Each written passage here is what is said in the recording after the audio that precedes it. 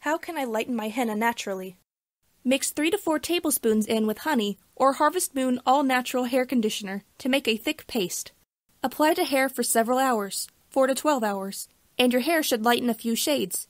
Do it as often as you like to lighten or strip your henna hair color.